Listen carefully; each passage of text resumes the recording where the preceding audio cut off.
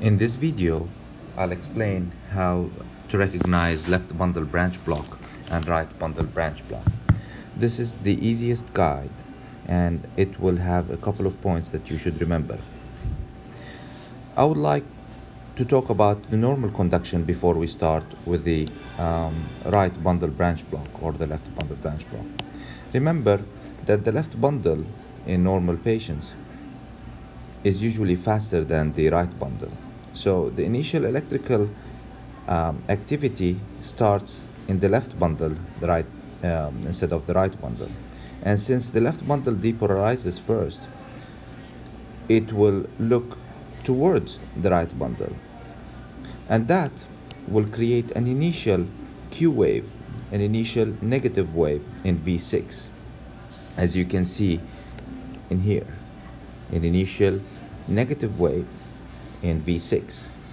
But after the right bundle depolarizes momentarily, all the other depolarization will happen towards the lateral side, towards the left bundle, because the left bundle is larger and is longer.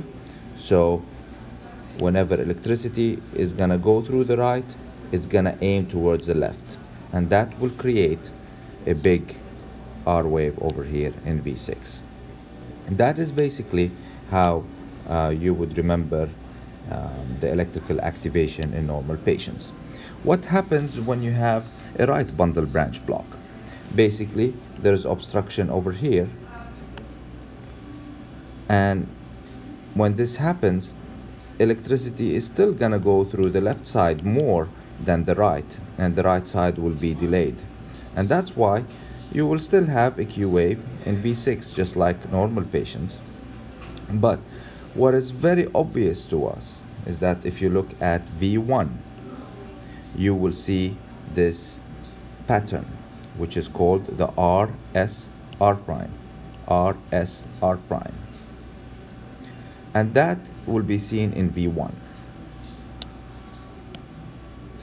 Now, if you want to look at the left bundle branch block, the block is on the left side. So instead of it going through the left bundle first, it's gonna depolarize the right bundle first, and all electricity is gonna go towards left side.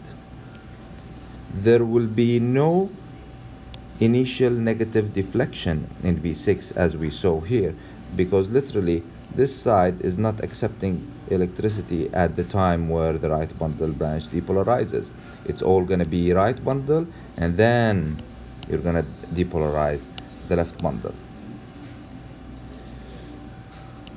So if you have studied for your USMLE exams, you've probably seen this, what we call William Morrow.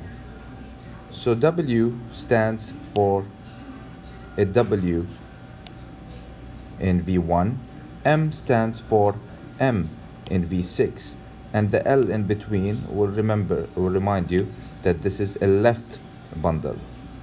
Morrow, you will see M in V1 and a W in V6 in right bundle.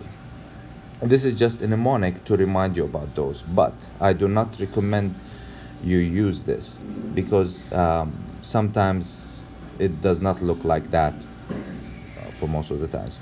And just to show you, for example, in this example, the left bundle, it looks like an M over here in V6, but it's not the same as the M they're showing you in the mnemonic. So just be aware of that.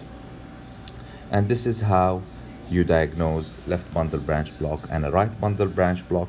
But remember that the QRS duration in those blocks have to be more than 120 milliseconds.